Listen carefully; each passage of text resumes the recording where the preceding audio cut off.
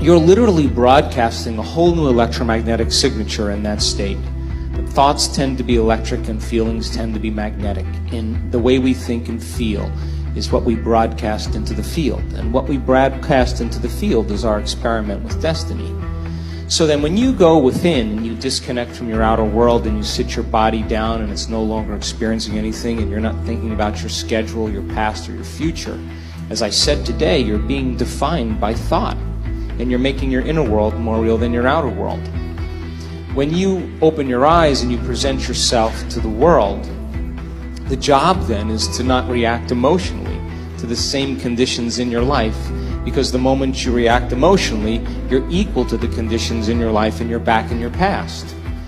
Energetically, you are either choosing to create the new earth or choosing to feed the old one. It isn't just the materialized thoughts that we are concerned with. It is the frequency to which each thought is in.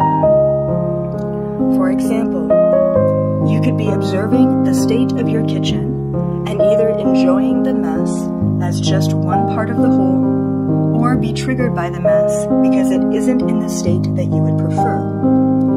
I am bringing awareness to the understanding that it isn't about changing or controlling the state of reality in its material form. It's about changing your perception of the reality through harnessing the frequency of observation. Then, and only then, will the material function of your reality change, both individually and collectively.